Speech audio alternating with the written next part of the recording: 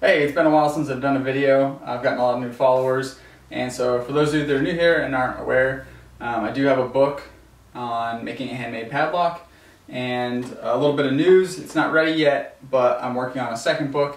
I've been working on it the last 3 years. It should be done this October. That's my goal as of right now. So if you're interested in my first book and you want to learn some more stuff, keep looking out for that new book. I'll definitely probably make a video about it. Of course, I always post everything on my Instagram, but just to give you a little information. The main thing that book's going to be about is this type of padlock, which is called a half-heart padlock. This is a braised body padlock, whereas the first book is a rivet construction. So there is more than just this padlock in the second book. It's going to go over making keys, some basic warding, and a little bit more work on the lock from the first book to make that a little bit more advanced. So there's a lot more information. It's about twice as big.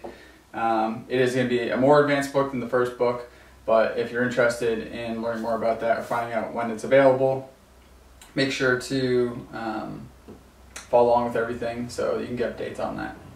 So I've been working on this key, and I wanted to do a quick video to kind of show a little bit of the process of cutting the slots in the bit that'll interact with the ward. There's a few ways you can do this, but I'm going to sort of show the traditional way. I also have a new tool that I've never used before, so I kind of want to talk about that tool a little bit. Again, sort of what I'm doing is researching sort of these processes of how these things were made. So that also includes like the tooling and trying to use those, troubleshoot them. You know, there's nobody really that I know of I can ask a lot of these questions, so it's a lot of figuring stuff out on my own, sort of finding what I can and then trying them out, figuring out kind of how they work. Or how they work for me, so even I may use them slightly differently than they're intended to be used, but part of that's because I don't necessarily know all of how they were used, and it's me again figuring that stuff out. So the new tool that I have is this little clamp that goes in the vise, and this is used for holding the key for when you're cutting the slots. I recently learned about this. I don't remember what book it was from, but there was a drawing of this tool, so I kind of put it out full scale and tried to make myself the closest copy that I could.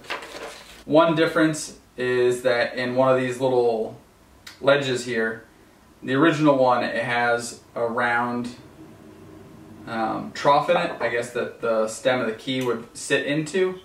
I didn't include that in mine. A couple reasons. One, I wanted to sort of try this thing out first and see how it's going to work. That stem of the key would fit into that trough, and that would change the angle the key sits in there a little bit. But I didn't want to put it in there because you can only put one size in. So I thought if I put one radius trough in there, it's not going to fit for, say, a larger key or even a smaller key, really. So that would have sat the key down further on one side. Now, one way I can fix that is to bring the key up on the other side. I can put a little piece of scrap metal into there or something to adjust it. But I want to sort of use it this way first and see how that kind of works. I can always add that little trough in later if I find that I need it. Here's an example of an antique key, and you can see the slots in there. And the first one you want to do is this plunge cut down the middle. I've got mine marked out, and that's easy enough just to hit with a hacksaw and then file it to true it up, get rid of the saw marks and whatnot.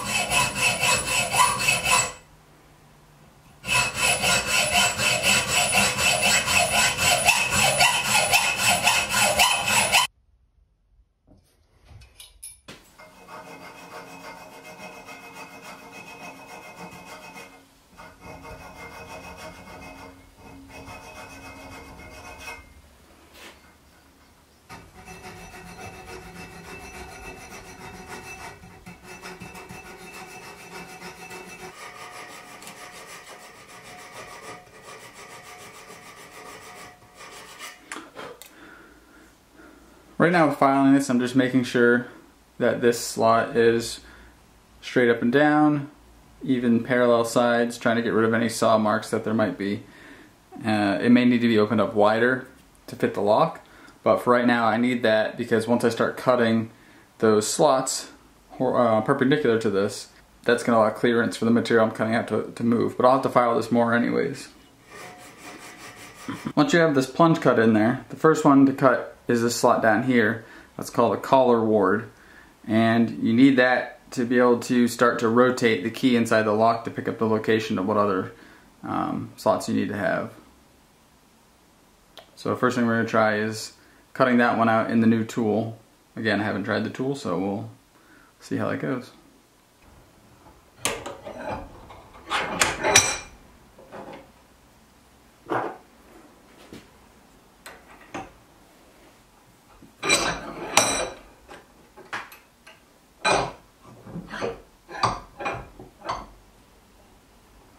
So I have these little, I use basically like a cape chisel, and you just want to start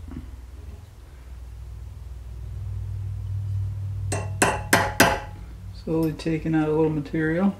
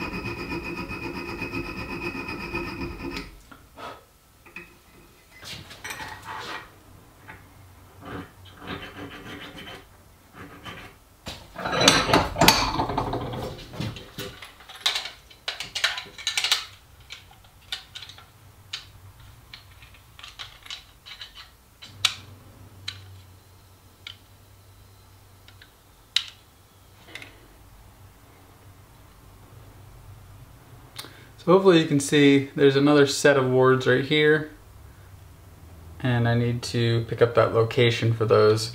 The one on this side's broken, but there's enough there I can find the location. I like to use Sharpie to find the location of stuff.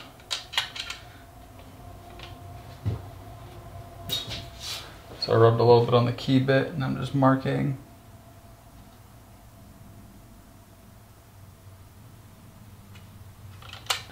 The location.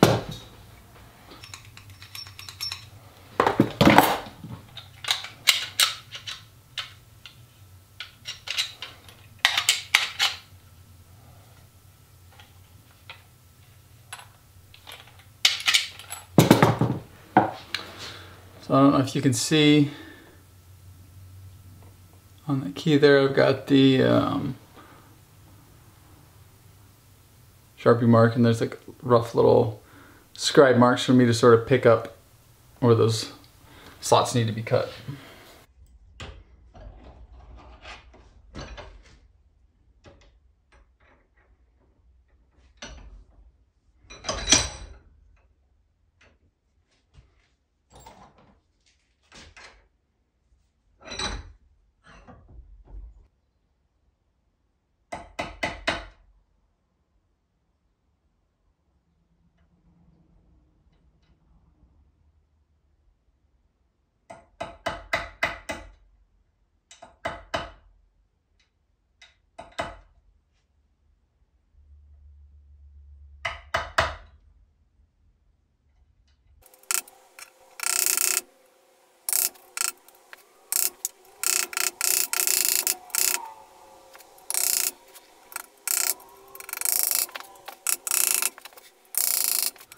So we got a pretty good start on that second slot.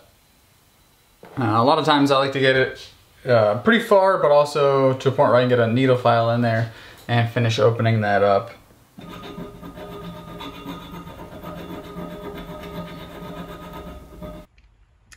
And so after lots of filing and chiseling, hopefully you can see there how it interacts with the slots interact with the wards.